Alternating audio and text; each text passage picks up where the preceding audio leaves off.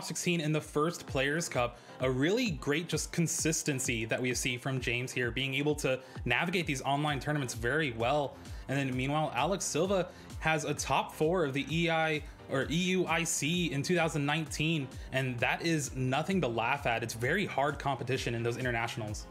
Oh, absolutely. International championships are some of the highest level of competition in all of the Pokemon trading card games. So props to Alex for the finish there. And I'm excited. I'm sure that these players are ready to get this game going. And I'm looking forward to seeing how things are going to shape up. Of course, that Pikachu Zekrom deck once again going up against Arceus, Dialga, and Palkia. Yeah, well, it looks like the game is ready to get going. We'll take it down there and see who will be able to stay alive in this tournament here and try to become the Players Cup 2 champion. It's going to come down to this game for one of these players. Someone will continue on through this tournament, and someone's tournament will end here. So pretty solid start over on James's side. You're going second, and you get that Bolton V in the active right away. We've seen this from James a couple of times. Yeah, even having the Crushing Hammer as well to kind of disrupt the turn 2 Altered Creation GX that you kind of expect from this Arceus Dialga Palkia variant. Alex getting things moving here, gonna play down the Quick Ball and has lots of options here. We've already seen the Arceus Dialga Palkia in the active. We see the Zacian V on the bench. And all you really want here on this turn as Alex is just to get a Metal Energy attached to your Arceus Dialga Palkia. You really want to attach that Metal Energy first before the Water because of your potential Crushing Hammers. But it does look like that Water might have been the only energy card that Alex drew. Yeah, having to discard a few resources in Metal Saucer from that Dedenne GX as well. So it could be interesting to see if this Crushing Hammer does flip heads. That could set Alex back completely. Oh yeah, big flip here. Let's see it. It's going to be heads.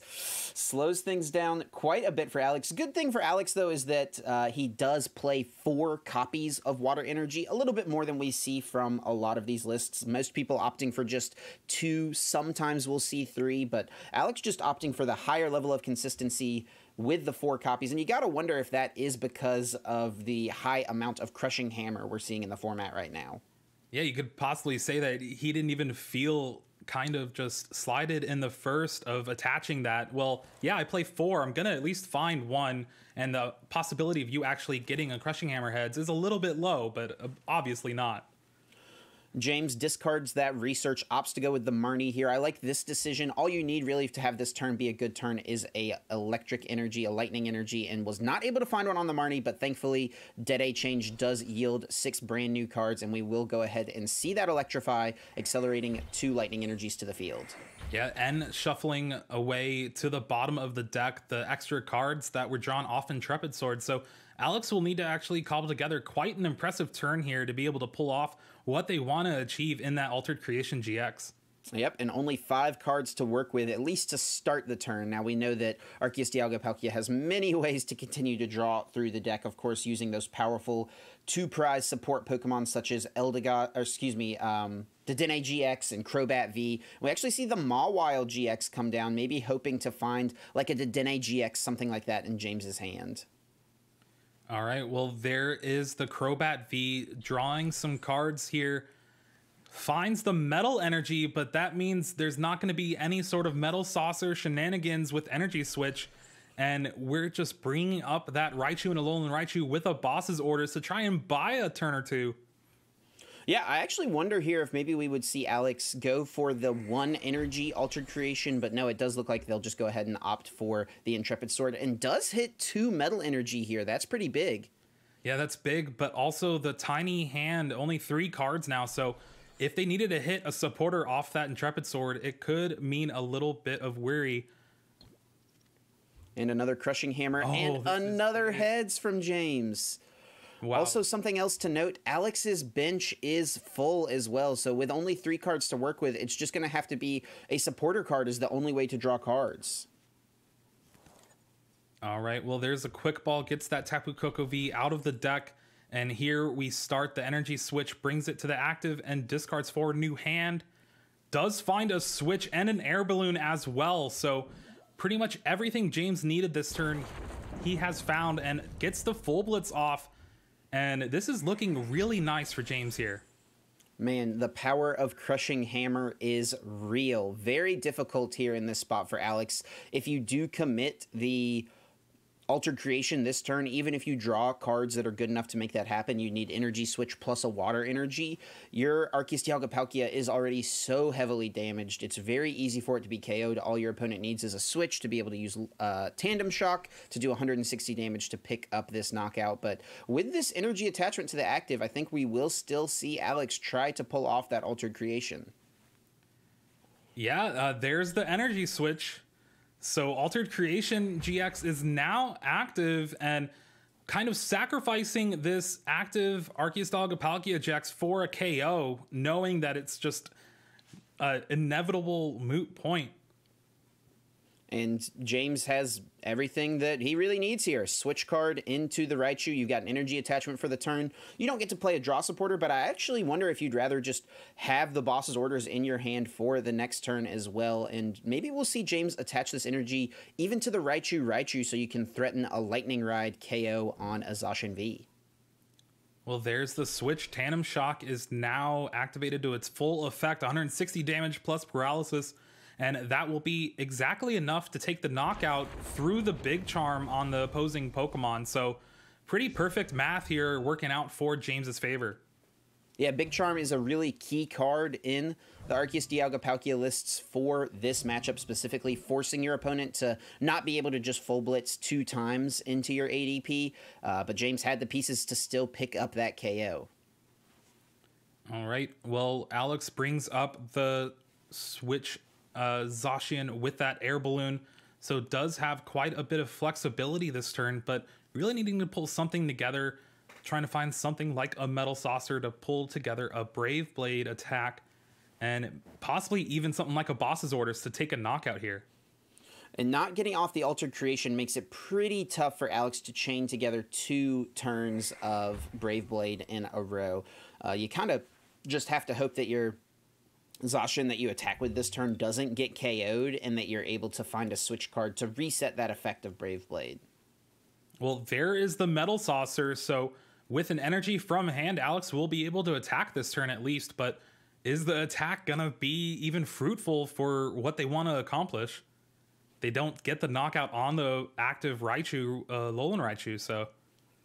Also, something we want to point out is that James did attach the energy last turn to the Pikachu and Zekrom, enabling themselves to set up for a potential Tag Bolt GX. And actually, if the hand does not get disrupted, James does have the pieces to do it. The energy switch plus the energy attachment and the boss's orders. Oh, so. We see the Mawile here.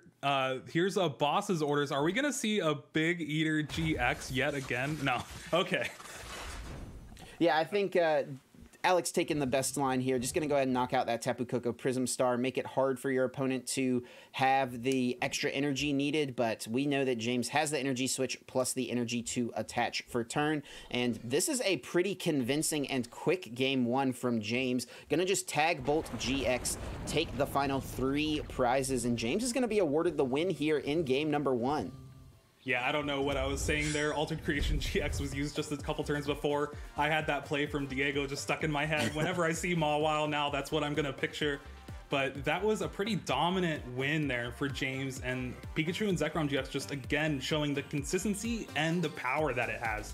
Yeah, absolutely. Getting those extra energies accelerated with Electrify, also with Full Blitz. You can just flood your board with energy so quickly. And of course, we cannot forget those super key Crushing Hammer heads flips. That really set Alex back a lot and made it very difficult for them to continue on to the game. I mean, we didn't see the Altered Creation until what, like turn 3? And yeah, whenever that's happening, it's very difficult for you to close out the game. I almost really wonder if it would have been better for Alex to go with that single energy Altered Creation, you know, just getting the boosted damage so that you can pick up those one-hit KOs on Pikachu Zekrom still, but not really having to worry about the extra prizes. You can still just knock out 2 tag team Pokemon.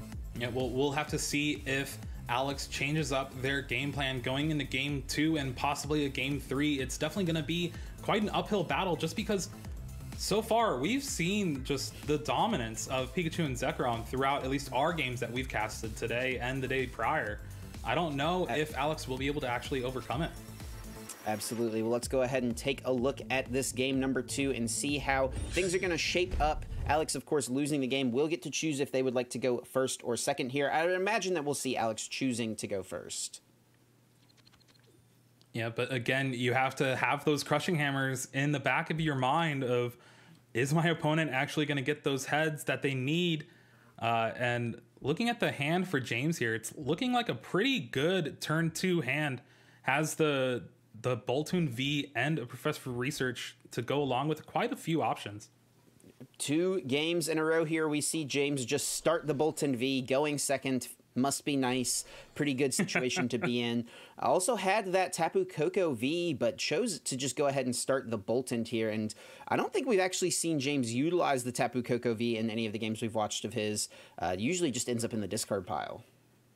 Yeah, he kind of actually debated about starting it just because it has that free retreat. But again, it's just not something that you want to really game plan for, at least in this matchup. Your tag team Pokemon are your go-tos. Pretty solid start here on Alex's side. Is going to go ahead and get the Zacian V down. Also attached to the Metal Energy to the Arceus Dialga Palkia. Very solid spot. Also is going to go ahead and pull off a Metal Saucer. And we'll undoubtedly see this turn end with an Intrepid Sword. Also hitting another Metal Energy. Yeah, all right. Alex is looking a lot better this game than the first game. And we'll have to see if James is able to have such a good turn 1 that they did in the game prior. It starts with Crushing Hammers. I don't see any in this hand of 7. Well, or I see there's one. Yeah. Right there hiding on the end of the hand, and does go ahead and hit the heads. Must be nice. Seems almost automatic for James, right? You're going to draw Crushing Hammer. You're going to be able to get rid of this energy off of Arceus Dialga Palkia. Now, James does have the Electrify as of now, but it's only onto the Raichu and Alolan Raichu, and you're kind of in a tough spot here because you could use this Electromagnetic Radar to accelerate to the Pikachu and Zekrom, but then your hand is kind of stuck with some not great cards. You could, of course, get the Dedenne GX off of the radar as well, but then your opponent just knows that it's in hand with the Mawile. Yeah, well, there is the options, at least for now, looking like the Dedenne GX and that Pikachu and Zekrom. Yeah, I think if we see James take this to Dedenne here, we're probably just going to see him go ahead and choose to play the card down. Yeah, you don't want to just let your opponent... Like, your opponent knows that they have the Dedenne in hand, right? So go ahead and using it. It would have been nice to not have to utilize that Dedenne change, not put the Dedenne in play, but I think you also feel kind of fine doing it since you hit the heads on the Crushing Hammer and you're going to slow your opponent down a bit. Yeah, it does not look like the 6 cards are that important, although there is energy switch energy, so that's always something to keep mindful of. Meanwhile, Alex has the Cherish Ball, so they would have had the Mawile GX, so it's pretty heads-up play from James there to actually choose and play that Dedenne GX down. But here is the Water and Energy switch, so Altered Creation GX, it's only a turn, it's not even a turn late, so right on time for Alex and their plans. And I wonder here, since Alex did not draw any extra cards with something like Dedenne there off of a Cherish Ball, maybe the second Dedenne GX could be in Alex's prize cards, and they could be stuck with kind of a unfortunate hand, and we see James drawing another Crushing Hammer. Wow. If James hits heads on this Water Energy, that would be huge, and there it is again! This is heartbreaking for Alex, but James is... just like, this is why I put Crushing Hammers in the deck. It's so I can get heads on them, turn 1 or 2. This is why the card is here. Pretty solid turn here from James. Is going to be able to draw a few cards with Crobat V still. Looking for an Air Balloon or a switch. James did burn a couple of switches early on to a Dedenne change, and it does look like that James does whiff here, but still finds the energy switch to be able to Bolt Storm for a solid chunk of damage. Yeah, and you're going to be 2-hitting this Arceus Dialga Palkia GX anyway, so having to do it with the Boltund V, it's all right. It's not what you want, but you're applying a ton of pressure while Alex is just trying to figure out how to play through this hand. And I think, like you said before, not finding a Dedenne GX last turn might be a little sign of weakness, at least from Alex's hand here. Yeah, if Alex didn't play a supporter, didn't play a Dedenne, so if their hand is not strong, we might just have to see the Intrepid Sword, which would not be a good turn at all on Alex's side. Very slow, but we do see the switch, maybe an energy switch here to take a couple of prizes. No, just an Intrepid Sword. just brings it to the active spot, in danger of getting possibly knocked out or just a ton of damage piled onto it. Yeah, I mean, and with that speed, lightning energy attached, Bolt Storm will be doing exactly enough damage here, 220 to pick up this KO. I wonder if Alex should have just held off on the switch for the turn, let the Arceus Dialga Palkia go down, and try to protect that Zacian V with a couple energies on it. Yeah, we will never know right now, though. Alex is fighting for their tournament life here, down 2 prizes and basically no energy or attackers in play of note. And it is not looking good here for the ADP player. Yeah, hopefully those 3 cards off of Intrepid Sword bring some good fortune here. Maybe some Marnies to disrupt your opponent and also draw some cards. We see a pretty solid start here, benching another Zacian V, playing down that Metal Saucer. We see the Water Energy attached and the Energy Switch. Is there a Boss's Orders as well to take 3 prizes here? Oh, there it is. He finds that Boss's Orders, so clawing back into the game piece by piece, is able to take the knockout on the Crobat V on the bench. And now, all of a sudden, if Alex is able to find some quality cards off these prizes and the draw for next turn, they could seal the game up next turn. Yeah, and James's hand is a little awkward. All of their support Pokemon are gone. I do believe James does only play the 2 Dedenne GX, yep, and we saw one get discarded. Also, that Crobat just got discarded just now by being KO'd. So these Quick Balls, I don't think are going to be able to find anything. Yeah, no Pokemon left in the deck to speak of. And I think the only valuable resource that James has right now is that Reset Stamp in hand. Yeah, Reset Stamp to disrupt your opponent here seems pretty solid. They did just get 3 pretty good prizes. And, I mean, I think James would probably be aware here as well that there's a pretty good chance that Alex just drew a Dedenne GX off the prizes. So Reset Stamp seems like a pretty solid option. But other than that, I mean, you get 3 prizes here, but how are you closing out the game? It's going to kind of come down to, I think, if your opponent can hit the Boss's Orders or not. Yeah, that's basically going to be it. You have 2 attackers that are essentially safe from being knocked out by Brave Blade in that Raichu and Alolan Raichu GX and the Pikachu and Zekrom GX with the Big Charm attached. So you don't have to actually limit your options there, but it's going to be rough. All Alex needs is a Boss's Orders for next turn. Yeah, and I think we should still see James attack with the Raichu and Alolan Raichu here. Of course, Alex is playing the 1-of copy of Tool Scrapper in their deck list, so that would be an out as well to just pick up the 1-hit KO on Pikachu and Zekrom thanks to the extra damage from Altered Creation. Ooh, but maybe going in with the Pikachu Zekrom, okay. All right, risky, just banking on Alex not having it here. So here, the real question, does Alex have the Tool Scrapper or Boss's Orders to be able to steal this game out from James? Yeah, and also potentially could have the Dedenne GX from the prizes to draw even more cards. Should have a good amount of outs here. We haven't seen Alex play through too much of the deck, so that could be a little bit of a problem if you haven't gotten a chance to really thin very much. Well, a Quick Ball discards a Marnie. Those are 2 cards that don't help you out right now. And with no possible support Pokemon in the deck, oh, a Rangaroo does get another glance at an extra card here.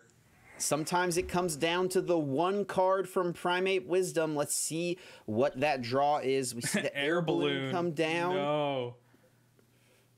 Research. Oh. So we could still see that Tool Scrapper. That is the card here that Alex Silva needs to draw. If Alex draws the Tool Scrapper, that is game over. We'd be going to a game 3. And if not, it's going to be on to James to find a way to close the game out on the next turn. And we see James does just have the switch to pick up the KO with Bolt Storm on Boltund. All right, well, these Quick Balls thinning out the deck, but is it too little too late for Alex here? You think if they had the Tool Scrapper in hand, it would be an auto slam down onto the board. You'd have to think for sure, and oh no, Alex doesn't have it. It's just going to be the Brave Blade, and James Cox is going to be able to win this game 2-0. All they need to do is play down the energy card. We can see the many ways to win the game here. Tag Bolt GX, you can switch into Bolt Storm. Multiple Let's just different get 4 options prizes.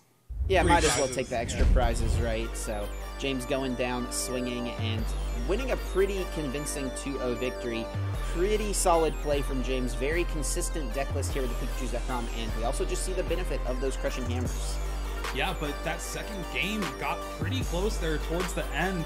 Just Alex whiffing on the Tool Scrapper or Boss's Orders in that last turn.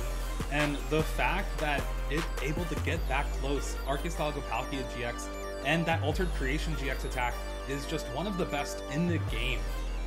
Oh, absolutely. One of the best cards possibly ever printed, to be honest. Very, very good and very dominant, but not quite enough for Alex. Very solid finish. We got to give props to Alex there. Well played on their part for sure. You know, we've seen Alex do very, very well on these streams in the past. So, you know, it's a heartbreaking loss, unfortunately, but James is going to get to continue on here in the tournament. Yeah,